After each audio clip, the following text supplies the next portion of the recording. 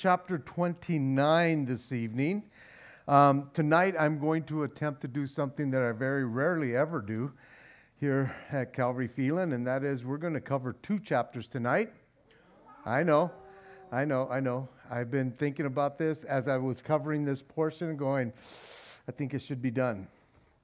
And so if you have a bookmark and you usually go to the end of what our text is going to be, put it at the end of chapter 30.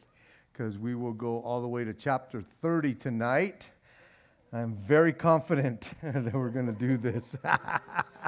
There's going to be a lot of reading, some commentary along the way. Hopefully I do it some justice, and we'll take some breaks along the way. Again, just to kind of give you a feeling of the narrative, the storyline that's kind of going on, because there's so much that goes on in these 2 chapters. And I think it's very important for us to kind of cover these things. If you were with us last time in our study, Jacob has been encouraged to leave the comforts of his home by his father to basically go and find a wife among his own people, which would be about a 500-mile trek up north towards where his father or his grandfather had left. Now, he wasn't going all the way to Ur of the Chaldeans. He's going to Haran, which today we would look at, and it's modern-day Syria. So that's where he's headed to, but it's going to be a good little trek for him as he goes. The underlining reason, if you remember, for him having to leave his home is because his twin brother Esau wants to kill him because of the deception that has been taking place. Now, I thought it's kind of interesting in that whole scenario that we were looking at for the last couple of weeks, and the fact that the reason he wants to kill him is because his mom devised this plan to deceive her husband about the whole blessing thing. Instead of waiting on the Lord, because again, it was going to happen one way or another, and yet she thought, well, let's devise this plan just in case. And so what we learned in that chapter, in that whole scenario, is that Isaac was the one that kind of got this whole ball going. He knew that he wasn't supposed to bless or give the blessing to Esau. It was supposed to go to Jacob. And he's the one that started it, but Mom is the one that devised another plan. And what is interesting is that all of them, all 4 of them were guilty. All of them, one way or another, they had their part in this, and they could have all stopped it at any time, and yet they didn't. But be that as it may, he is on a journey, Jacob is. And on his journey, I love the fact that, again, he is just deceived. It has been so faithless, that chapter, that in this chapter, he has an encounter with God. And I love the fact that even though he has been deceptive, even though he has been conniving, so to speak, God is still faithful to encounter him. God didn't have to do that, but he does. And he did that. And in this encounter, his faith is now coming into view. It's not based on his grandfather's faith, Abraham, nor is it based on his father's faith. He now has his own relationship with the Lord because of this encounter. And so now it becomes his faith. And what we see from here on out, from this chapter onward, is that we see a different Jacob. And I believe that whenever we have an encounter with the Lord, in any way, shape, or form, we should not be the same as we were before that encounter. Something should have changed in our lives. And so let's read the first 14 verses. And we'll do some commentary, and then we'll move on. It says in verse 1 of chapter 29 of Genesis, so Jacob went on his journey and came to the land of the people of the east. And he looked and saw a well in the field. And behold, there were 3 flocks of sheep lying by it. For out of that well they watered the flocks. A large stone was on the well's mouth. Now all the flocks would be gathered there, and they would roll the stone from the mouth, the well's mouth, water the sheep, and put the stone back in its place on the well's mouth. And Jacob said to them, my brethren, where are you from? And they said, we are from Haran. And he said to them, do you know Laban, the son of Nahor? And they said, we know him. So he said to them, is he well? And they said, he is well. And look, his daughter Rachel is coming with the sheep. Then he said, look, it is still high day. It is not time for the cattle to be gathered together. Water the sheep and go and feed them. But they said, we cannot until all the flocks are gathered together and they have rolled the stone from the well's mouth. Then we will water the sheep. Now while he was still speaking with them, Rachel came with her father's flock, for she was a shepherdess.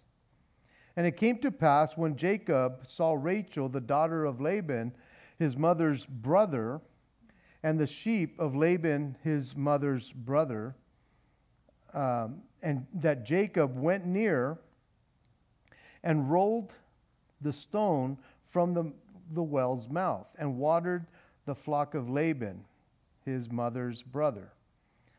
And Jacob kissed Rachel and lifted up his voice and wept. And Jacob told Rachel that he was her father's relative and that he was Rebekah's son. So she ran and told her father. Then it came to pass, when Laban heard the report about Jacob, his sister's brother, that he ran to meet him and embraced him and kissed him and brought him to his house. So he told Laban all these things. And Laban said to him, surely you are my bone and my flesh. And he stayed with him for a month. As I shared with you last time, this journey that he was going on, before he gets to Bethel, he had already traveled 3 days, got to Bethel, but he still had some 20 to 25 days to make it all the way up to Haran. So it was about a month of journeying. He had left his father's house, and it doesn't tell us, and it hasn't told us anything about him traveling with a caravan, with any other people. If you remember a while back when Abraham had sent his servant, he had sent all this stuff with them. It doesn't tell us anything of the sort here, and so he is making this trip by himself. Once again, we need to remember Jacob is about 77 years old at this point when he is making this trek. I think we often get the misconception that he leaves the house and he's this wayward teenager, maybe a little older, maybe in his early 20s, and he's making a life for himself. And we have that misconception that he is a young man, but he's not a young man. He is 77 years old. And the more I look at this, the more I think about this, when you were 77 years old back then, it was maybe like being 37 here. You know, because again, they had the vigor, they had the ability to do stuff, because we're going to see that he becomes a very, very hard worker. We don't know how hard of a worker he was at home. I kind of have a feeling he had a comfortable life at home. But being 77 years old, it's like you've kind of had to make a life for yourself somewhat. But he's not been married yet, which I think is fascinating. And so he comes to the land. I'm not sure if somebody had given him a map. This is the directions you go to Haran, but I would like to think that it was the Lord that was directing his path, especially after what happened in Bethel and that time that he had with the Lord, that he began to ask the Lord for direction and for guidance, because it was that special time that he had with the Lord, and the Lord had promised that he would be with him, that he would do all for him what he had promised to his grandfather. And so he has that going for him. But Jacob has now come to his grandfather Abraham's homeland. Again, it wasn't Ur of the Chaldeans, but if you remember, Abraham had left Ur and went up to Haran. It doesn't tell us how long he was in Haran, but that became his home for a while, and that's where his father had died. To this point, this chapter begins when he arrives there. It has been 354 years since Abraham was there. That's when he left. Over 300 years ago, when he had got this promise from God that God told him to leave that country. So some time has passed. The last time somebody from Abraham's family or company had been there is when Abraham had sent his servant up to that same area to find a bride for his son, and that happened to be like 97 years earlier. So again, time just passed over there. So you can imagine him finally getting there, because it never tells us that Jacob had traveled anywhere. This is the first time he's traveling, and he's traveling all the way over there, and it's been quite almost 100 years since anybody from Abraham's family had been there, it seems like. And he saw a well. Sounds very similar to Abraham's servant. When he came there, he went to where the people were gathered, and it was a well. And I always want to say, well, well, well. Because that was the best place to find people. If you were a stranger and you didn't know exactly where you were at, you knew if there was water somewhere. Or if you saw a group of people, you know that there's probably going to be water. And water was not like with us. So you can just go, buy a case of water. You had to bring some water with you, but you had to find along the way good water, and water where it could sustain you. And so when they saw a group of people, especially shepherds, they thought, this is a good place to go find out where exactly am I right now? Because I'm traveling, I'm supposed to be going that way, and I've been going that way. I just want to make sure I'm headed in the right direction. And so he gets to this place, and he asks the people about where he's at. Am I where I'm supposed to be? And again, he came to the place where he was supposed to be, because I truly, again, believe that the Lord was directing him. Again, water was like it is today, a very important commodity. And the shepherds waited until all of the flocks would be gathered together before they would open up this well. It tells us about this rock, about this stone. However big it was, it probably took one or two people to really move it, because it was a large stone. And mainly the reason they would cover it up is so that when somebody was not taking care of it, critters didn't just fall in and then die in there and then pollute and ruin the water, poison the water, if you will. And so they always covered it. And it's interesting because they're all gathered there. They could have opened it up and just kind of kept watch. It's like, no. We got to wait until everybody's here. I think it's kind of interesting that he gets there. And again, he finds out who they are, but in verse 7, I think it is, he starts telling them how to do things. And don't you just love it when a foreigner comes to your house and tells you how you should be doing it? I think Americans are notorious for that. When we go to another country, it's like, well, that's not the way we do it over there. And they're going, I don't care how you do it over there. and I think a lot of times, especially in the missionary community, to go somewhere and start trying to change everything when you're in their country. And it's like, I've learned throughout the years, that's not our job. We want to do what they do and how they do it. But anyways, he gets there and he calls them brethren, which was a normal greeting. And he wants to find out if he's even close, and sure enough, he is. And he asks them, do you know Laban, the son of Nahor? And it's interesting because I don't know the tone here. Because as we're going to get to know Laban, it's quite possible like, yes, we know Laban. Because they don't go like, oh, you're looking for Laban. Oh my gosh, Laban. Oh my God, we love Laban. You don't hear any of that. Yeah, we know who he is. So perhaps his fame has preceded him. And he says, is he well? And they said, well. But But they say, yes, he is well. Oh, and by the way, here comes his daughter. So it's almost like the fact that they don't offer a lot of information. They're probably glad, here comes his daughter, you can talk to her. Let's move on. And it says that he looks and he saw the daughter. He looked at the daughter, and I don't know how far away she was, and I don't know how old she was, but he looked at her, he's like, Now, he understands this is family, but that's what he's there for. He is there to find a wife. And so she's the first one that comes up. Now, again, when he starts telling these guys in verse 7, it's still high day. You guys should be out. Make sure you guys go do whatever. It's almost like he wants to have her there by himself and kind of getting rid of the other shepherds. And they're saying, oh, no, that's not how we do it here. When we come together, we wait until everybody gets here. And then we open it up. And then we feed our flocks. And then we close it up. And so however it was, I love the fact that he understands what they're going to do. And while he was speaking, she comes and she presents herself.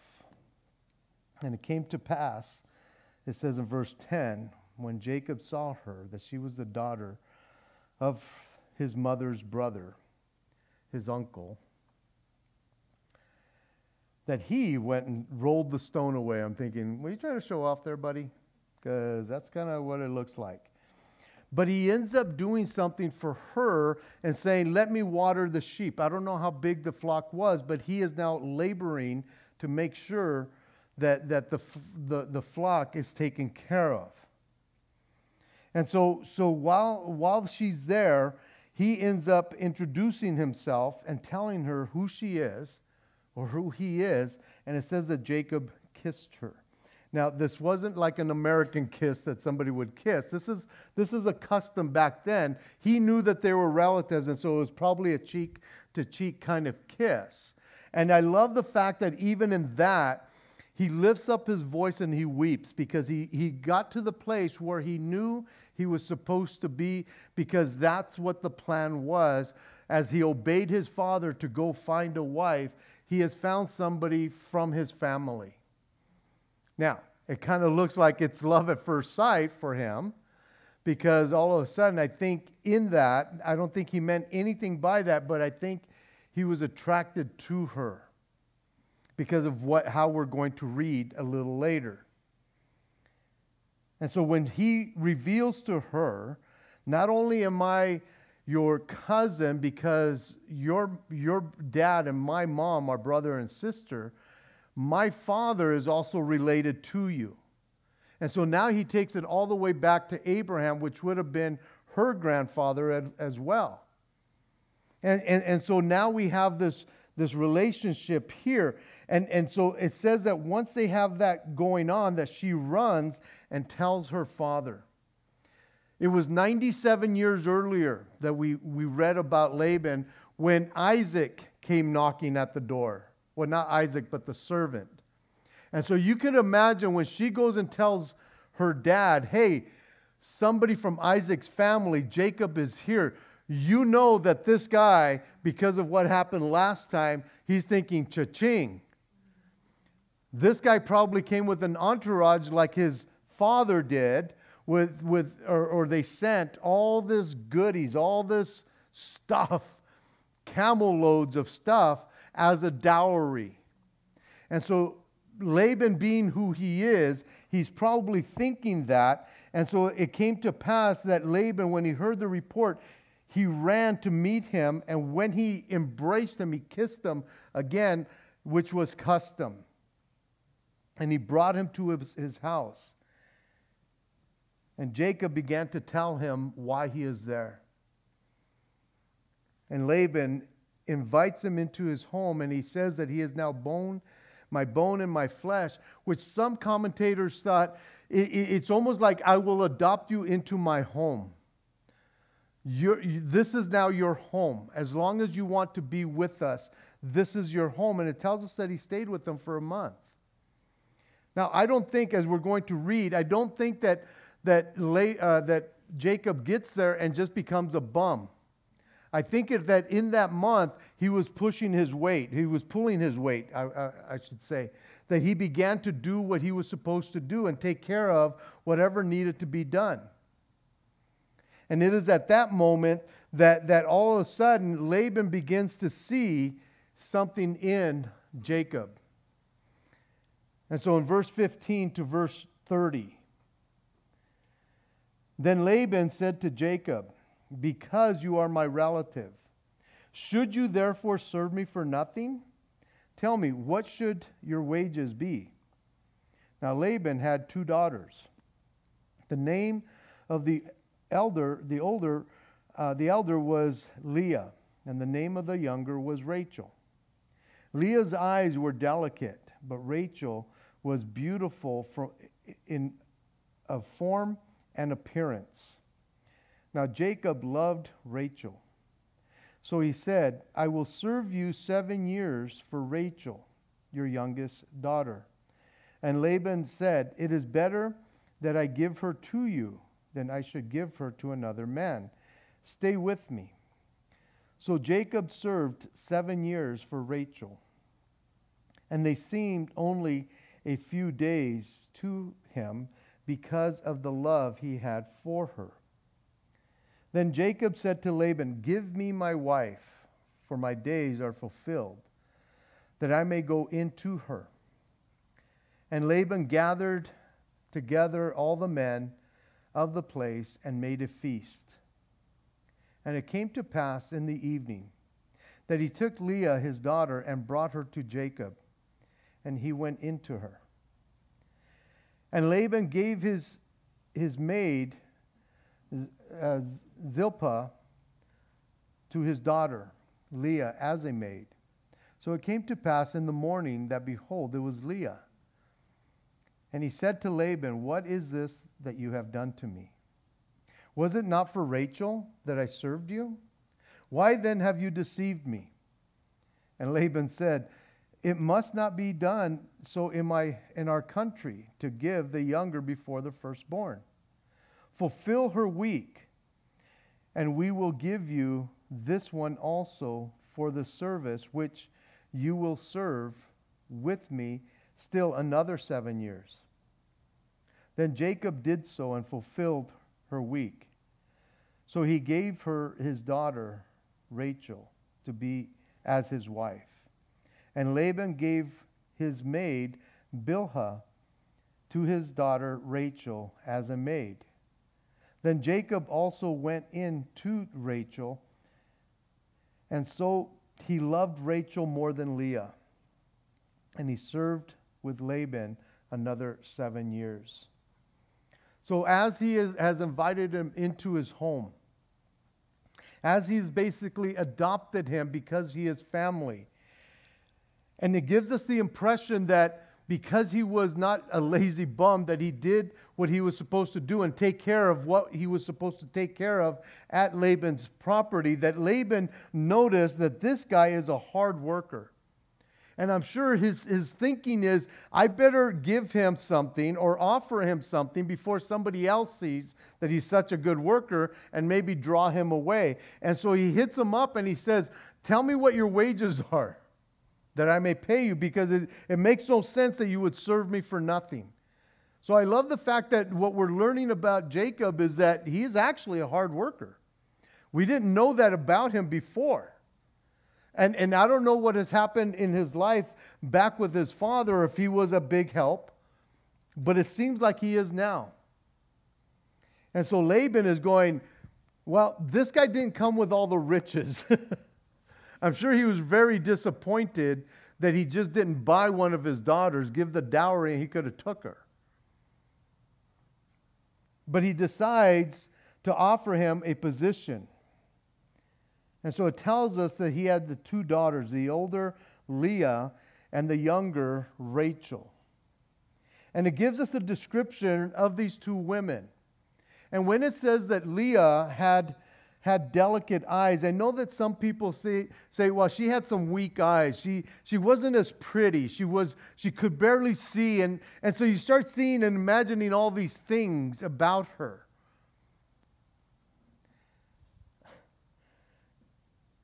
It doesn't help that her name means fatted cow. I'm kidding. It means gazelle.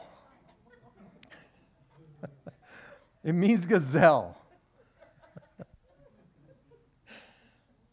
She wasn't ugly. She just had different... one commentator said there was no sparkle in her eyes like her sister.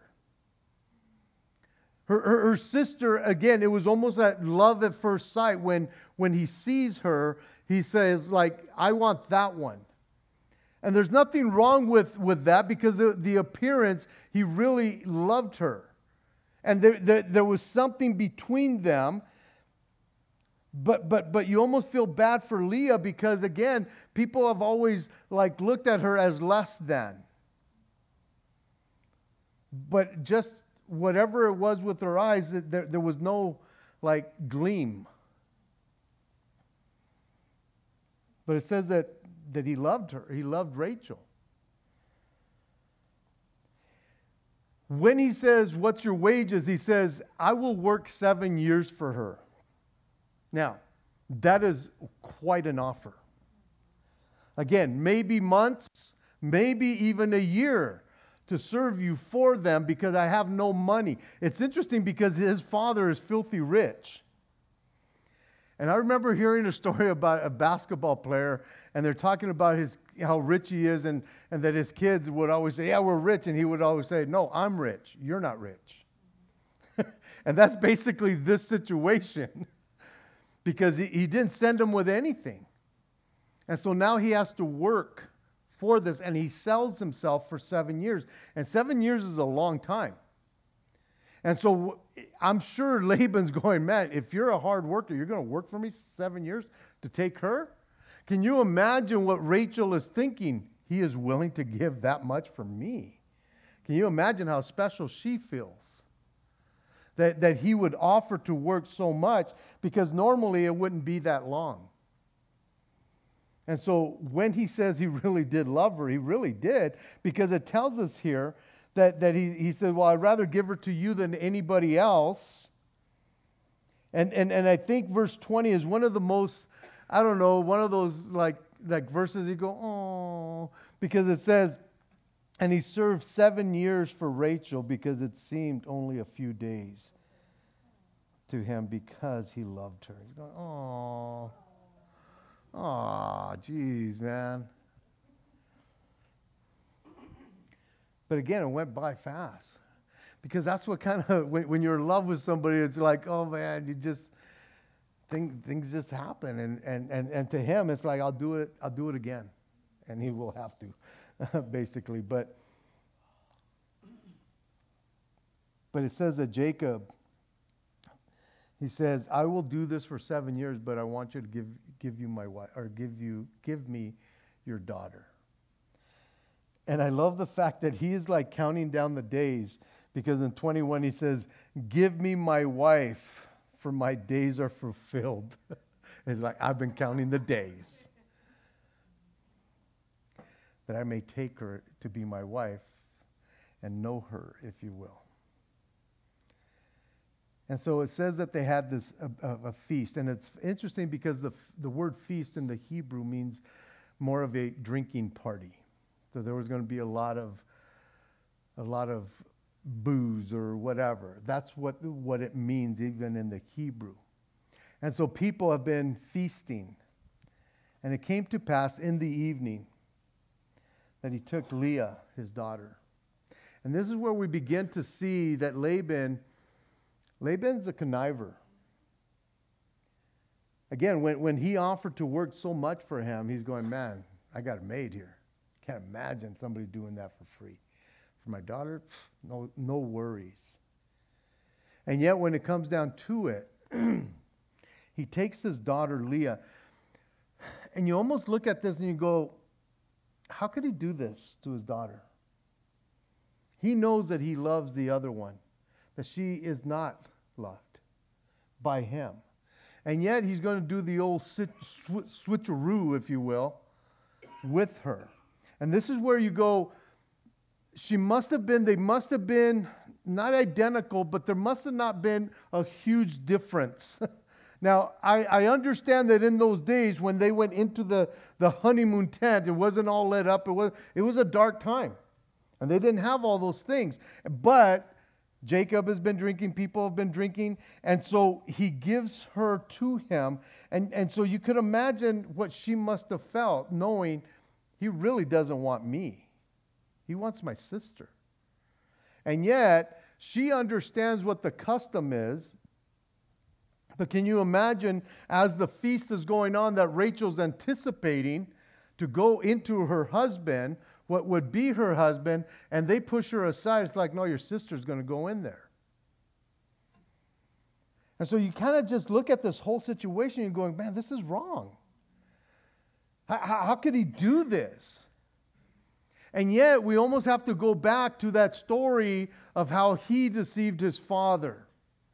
And how he took advantage of the darkness of his father's eyes that he could not see, and he deceives his father. And here we have this dark moment that he is now being deceived. And so things are now coming around. And so, we know the scripture that whatever a man sows, that he will also reap. And this isn't like this karma thing. This is just a principle in life that when we are doing certain things, more than likely we're going to have to reap the benefits of what we've done. And he is reaping that benefit right now, that he is being tricked and deceived. And I don't know if he felt like in the morning, because I can imagine in the morning when he found out that it's Leah, that he is livid about what's going on right now. It's not Leah's fault. But he is so upset that he goes and he confronts Laban. What is this that you have done to me? Rachel was the one that I served you for.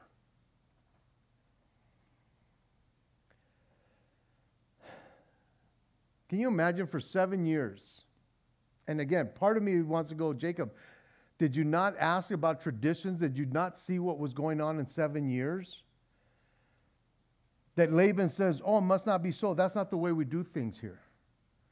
The younger can't get married first. He's known that for 7 years. When he asked for Rachel, he thought, I'm going to give you Leah. He knew that for all this time. But I almost blame Jacob because he never really caught on to that. And so he says, fulfill her week. Let's just finish off this week. And at the end of the week, after you've spent your time with your bride and this whole feast is over, I will give you Rachel as well. And then you can serve me 7 years after that.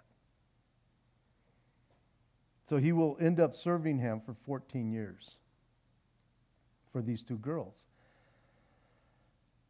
And so they did so. And he gave him his daughter. And they get these two maids that will be integral, that will be used in this story as we go on. And so he served them. So verse 31. Then the Lord saw that Leah was unloved. He opened her womb, but Rachel was barren. So Leah conceived and bore a son and called his name Reuben. For she said, the Lord has surely looked on my affliction. Now, therefore, my husband will love me. And she conceived again and bore a son and said, because the Lord has heard that I am unloved, he has therefore given me this son also. And she called his name Simeon.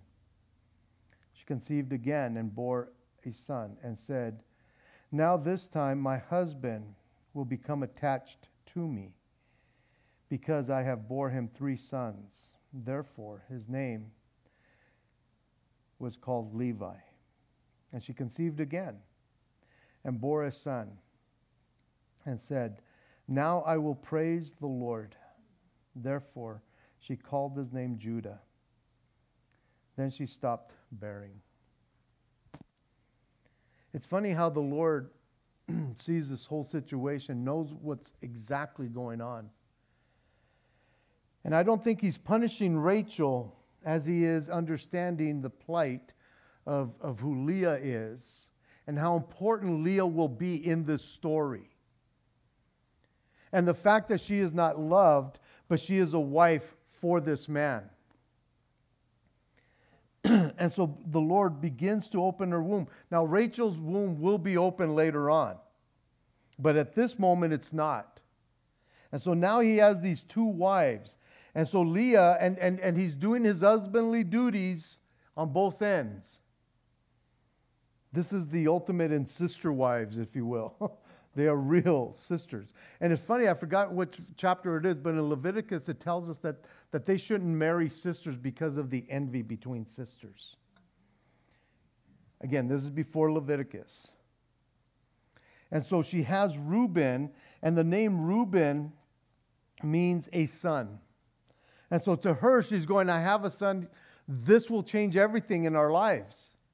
Because this is what he wants. I'm sure he's told her about the covenant. I'm sure he's told her about what God will do with them, that he will bless them and multiply them. Having this one son is guarantee, if he doesn't die, that this line will continue. And so Reuben becomes very important because he is the firstborn. And she says, because he's seen my affliction. It's funny because even though the word Reuben means a son, it also means see. And so he sees what's going on. And perhaps now my husband will love me. And she conceives again. And it's funny because in these verses, she conceives 4 different times. At least 5 years has gone by here in these verses. Because again, sometimes when we're reading, we're just going, oh, another one, another one, another one. But we end up kind of putting aside, how long is this taking? 9 months each pregnancy. I mean, probably back to back.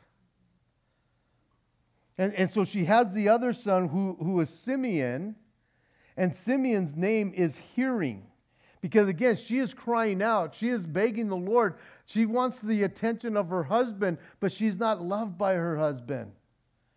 And you almost can't,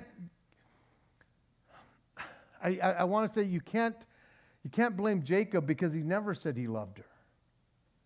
This was forced on him. He loved Rachel. But he's doing his husbandly duties with her and at least spending that time with her, but even through the second son. And she conceives again, and this time she has another son, and his name is Levi, which means joined or attached. So she's still hoping that there will be a connection that will eventually happen because now he has 3 sons. His grandfather had 1 son, basically, that was the promise. His father had 2 sons. And now we have 3 sons. And she is hoping that this will solidify their relationship, and it doesn't happen, and she conceives again.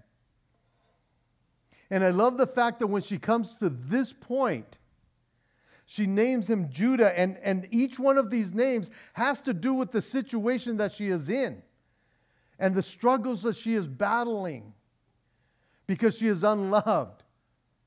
And she gets to this point, she names him Judah, and the word Judah, or the name Judah, means praise. And it's almost she finally comes to the conclusion that I can't get anything from my husband, and so my focus is now on you, God, and I will praise you for what you've done, and you've blessed me. Now, what I find fascinating about the end of this chapter is, sure, there's 4 sons. There will be 12 in all. How many is that? 8, right? 8 more. They could stop right here and that will be all good. Because the Messiah comes from the tribe of Judah. They could have stopped right here. Everything could have stopped. And Levi would be the priestly line. So they have the priest and they have the line that will continue on to the Messiah. And so everything could stop right here. And it would have been fine. We would have been talking about the 4 tribes of Israel, not the 12 tribes of Israel.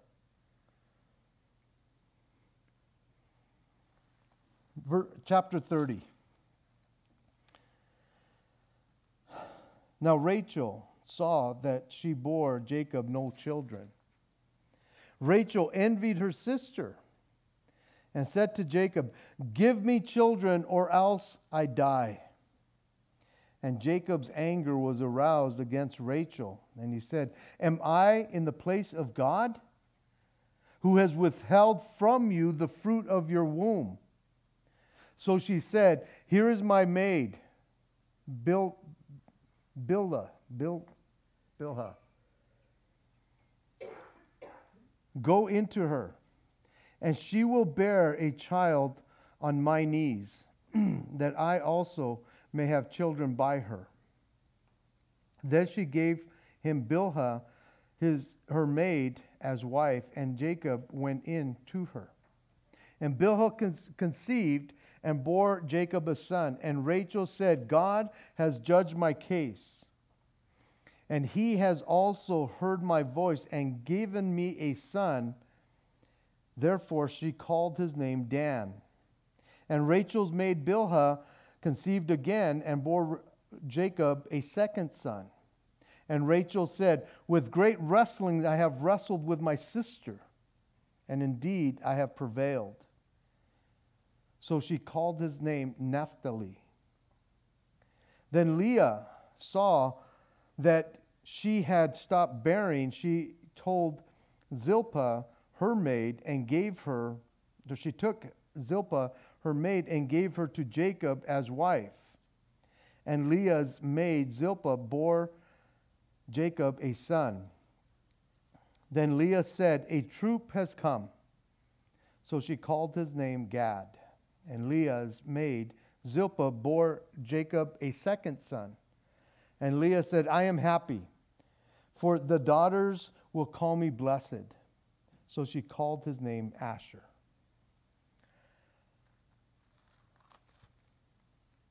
Rachel, the loved one, the one that he truly just was enamored with. She understands that she is not having any kids. Again, I don't know at what point in how many years has now passed that she's had 2, she's had 3, she has 4. Because again, the narrative takes us to where it seems like she had 4 and then she decided to complain. But it could have been at the first or second that she could have started complaining, "I have no children." She's already starting to bear all these kids. So we don't know the time frame there, but it's quite possibly that it didn't take 5 years for her to start complaining. She probably started complaining right away, because there was this envy between these two sisters. They're both having their time with their husband, but she is not getting pregnant, but she is. And it comes to a point where she asks her husband, she tells her husband, "Give me children or else I die." In other words, I will make life miserable for you because I will be miserable because I don't have no kids. And Jacob, again, you would say, "Bro, don't get mad. She's the one that you love. Why would you be upset at her?" But I love what he says. Am I in the place of God? And it's interesting because we look at this intimacy thing of having sex, and it's like, no, you created it. It's like, no, ultimately God does that. God's the one that's in control of all of that. He says, I do what I'm supposed to do, but God is the one that's held this from you for whatever reason. And I think that in a situation like this, where again, it's not just being barren, but in other issues that wives, again, you could be so strong-headed and put your husband in a place of going, "What do you want from me?" Because I could guarantee you, as being a man, most of us want to do as much as we can for you, but we are not God. And we can't be your everything. And this is what's kind of happening in this situation, that he's going, "What do you want from me? What else can I do?" And so she comes up with the idea, "You know what? Here's my maid. I will have a child. And it was purely legal there in that time that if you could not conceive, because again, it was a stigma for them to be in that position. So I don't know how many years they've been in this position, but this is what's going on. That when she bore the child, it would go directly onto the mother. And the mother, again, it would come from her. Most times the maid wouldn't even touch the baby and hand it over. It would be handed over to the expectant mother so that the bond would take place there. And so that's what happens. She has a son named Dan. And Dan means judging. In other words, okay, God is not judging me in the bad way anymore. He has given me what I need, a child. And then she has another son, Naphtali, means wrestling. And you look here and you're going, man, this has been a thorn in her side, because she's not wrestling with God as she's much wrestling with her sister and competing with her sister. And this is why, again, one wife is bad enough. I mean, good enough. Having two, having three or four is like way too many, because it just doesn't work. And so Leah sees this, is like, well, two can play that game. Here's Zilpah. Zilpah, go, get over there. I've always thought this about these chapters. Like, does anybody else see what's going on here? Jacob is having sex with 4 different women. Did anybody else catch that? It's like, and he's just like, what? All right. And it's like, what the heck? And it's like, it's interesting because we have these kids being born. You had 4, and now you have 5, 6, 7, 8 to verse 13, and then we move on in verse 14 to 24. And he says, now Reuben went in those days. Now Reuben, again, he's the firstborn. He's probably somewhere about 7 years old at this time. And Reuben went in the days of the wheat harvest and found mandrakes in the field and brought them to his mother Leah. And Rachel said to Leah, please give me some of your son's mandrakes. But she said to her, is it a small matter that you have taken away my husband? Would you take away my son's mandrakes also? And Rachel said, therefore, he will lie with you tonight for your son's mandrakes. It's like, what is this? Okay. Then Jacob came out of the field in the evening. Leah went to him, met him to meet him, and said, you must come into me, for I have surely hired you with my son's mandrakes. And he laid with her that night. And the Lord listened to Leah. And she conceived and bore Jacob a 5th son. And Leah said, God has given me my wages, because I have given my maid to my husband. So she called his name Issachar. And Leah conceived again and bore Jacob 6 sons, a 6th son. And Leah said, God has endowed me with a good endowment.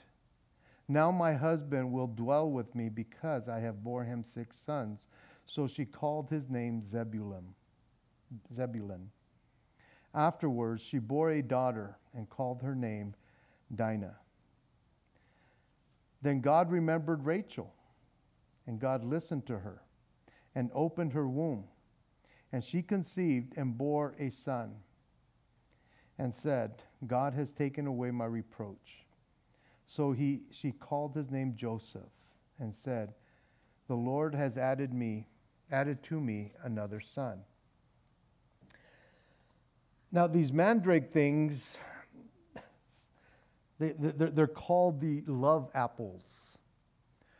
Apparently they were used for fertility and or an aphrodisiac type stuff for sensuality.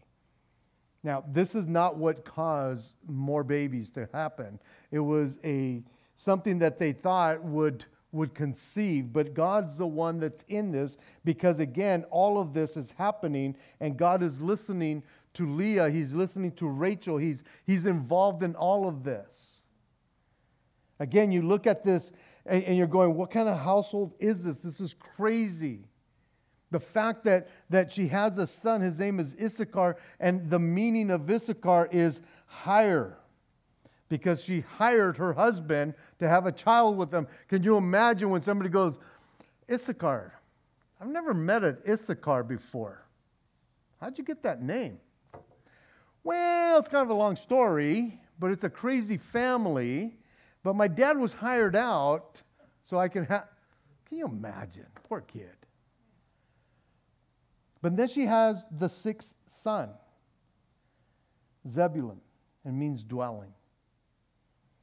And it almost seems like she is now at peace. She can just dwell knowing that she has had 6 sons.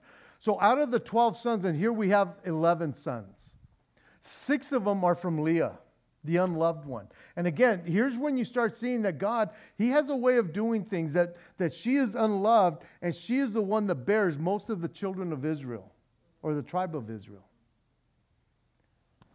2 of them come from Bilnah, and the other one from Zilpah. 2 more from there. And here we have that Rachel finally has a child and names him Joseph, which means added or adding. And her prayer is that he would add another son to her. And that will come a little later in Benjamin. And so here we have the 12 tribes of Israel being born. This is where they come from. And what I've always thought is like, it's interesting because we look at the 12 tribes of Israel and they come from 4 different women. They come from Syrian women. These 2 women, these slaves, we don't know where they are, these maids, we don't know where they come from. But it is these people that make up the tribe of Israel, the children of Israel. God had chosen these people, and that's why Isaac wanted him to go up there so he would keep it within the family. But you have these maids that have come in. And so again, you're going, God has a way of putting things together and making them holy.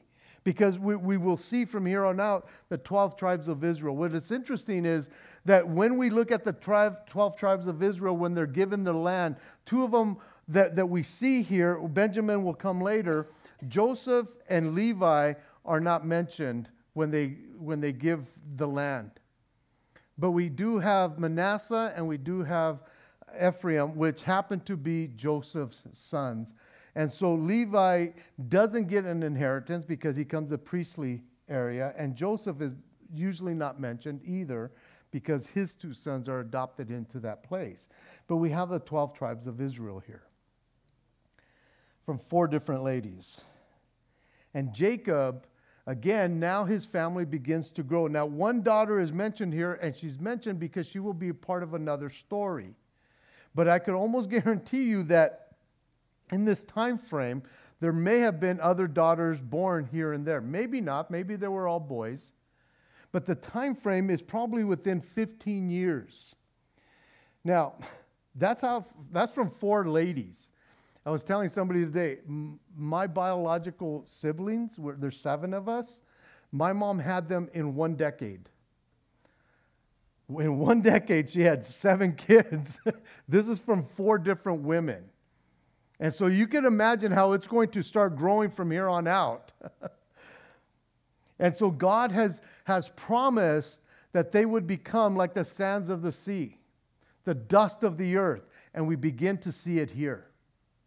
From here to the time at the end of Genesis when they are taken into Egypt, there will be at least 70 of them that's associated. So it's going to still be another 100 years, couple hundred years, but they will grow somewhat. Don't quote me on the hundreds of years. I got to look that up. But by the time we get to the end, at least 100 years. When they leave 400 years later, there will be at least 2 million of them. That's how fast this population grows. And so let's finish off the rest of the chapter here, and we'll get into some worship. 25, verse 25. And it came to pass, when Rebekah had bore Joseph, that Jacob said to Laban, send me away, that I may go to my own place and my own country. Give me my wives and my children, whom I have served you, for whom I have served you, and let me go, for I know my service which I have done for you. And Laban said to him, please stay, if I have found favor in your eyes, for I have learned by experience that the Lord has blessed me for your sake. Then he said, name me your wages, and I will give it. So Jacob said to him, you know how I have served you, and how your livestock has been with me. For what you have before you I came with was little. When I came it was little, and it has increased to a great amount. The Lord has blessed you since my coming, and now, when shall I also provide for my own house? And he said, what shall I give you? And Jacob said, you shall give me nothing. For you will do this thing for me. If you do this for me, I will feed and keep your flock. Let me pass through all your flock today, removing there all the speckled and spotted sheep, and all the brown ones among the lambs, and the spotted and speckled among the goats. These shall be my wages. So my righteousness will answer for me in the time to come, when the subject of my wages comes before you. Every one that is not speckled and spotted among the goats, brown among the lambs, will be considered stolen if it is with me. And Laban said, oh, that it would be according to your word. So he removed that day the male goats that were speckled and spotted, all the female goats that were speckled and spotted, every one that had come white on it, that had some white on it, and all the brown ones among the lambs, and gave them into the hands of his sons. Then he put 3 days' journey between himself and Jacob fed the rest of Laban's flock. Now Jacob took for himself rods of green poplar and of almonds and chestnut trees, peeled white strips in them, and exposed the white which was in the rods. And the rods which he had peeled he set before the flocks in the gutters, in the water troughs where the flocks came to drink, so that they should conceive when they came to drink. So the flock conceived before the rods, and the flock brought forth streaked, speckled, and spotted. And Jacob separated the lambs and made the flocks face towards the speckled and all the brown of the flock of Laban. But he put his own flock by themselves and did not put them with Laban's flock. And it came to pass, whenever the strong livestock conceived, that Jacob placed the rods before their eyes, the eyes of the livestock in the gutters, and that they might conceive among the rods. And when the flocks were feeble, he did not put them in. So the feeble were Laban's, and the stronger were Jacob's. Thus the man became exceedingly prosperous, and had large flocks, female and male servants, and camels and donkeys. And so really quick, so we can get into some worship. I'm looking at the time here. So now he's saying, hey, I need to go and start my own family. And he's saying, no, stay with me longer. Because I know that your God has blessed you a lot and I've prospered. And so he says, no. He says, well, what's your wages? He says, I don't want anything from you. I'll take the lesser of all your stock. And that will be my wages, and you just go on with your bad self, and I'll keep all the lesser ones. And yet, Laban goes in there and steals all of those and takes those away, so he basically has nothing left, but he continues to work for him. And so what we have seen here is that what the Lord has done with Jacob is something amazing, because he doesn't retaliate after he's been jacked so many times. That's not Jacob. But something happened to Jacob. God has changed Jacob. There's a humility about him. And maybe he's going, you know what? I deserve a lot of this because of the way I acted in the past. But now he's living a life in such a way that he knows, I will take the lesser of all of it. I will have nothing, and God will prosper me. And that's what we see at the end. Again, as I was reading about him doing these things with the peels of these trees, I'm going, okay, is there something to that? And most commentators said, no, it was just a superstitious thing back in the day, that they thought, well, if you look at this, that's what you're going to get. And it was not the case. So it was a superstitious kind of thing. Anyways, let's close in prayer so we can have some worship. I'm so sorry. Father in heaven, we thank you and praise you for our time together. We ask, God, that you would just bless our time of worship right now. Lord, I feel like I just hurried up at the end, Lord God, but I want to rest right now as we worship you. That, God, you would minister to us and just speak to us. And thank you, Lord, for allowing us to read this portion of Scripture as we learned about the 12 tribes, Lord God, at least the 11 right now. But, Lord, thank you, Lord, for how you work. Lord, regardless of the situation, we see your grace in all of this. Through it all, Lord, we see your grace and your mercies. And we thank you that you work with broken people, Lord, because that's who we are as well. And we love you and we praise you in Jesus' name. Amen. Let's worship, guys.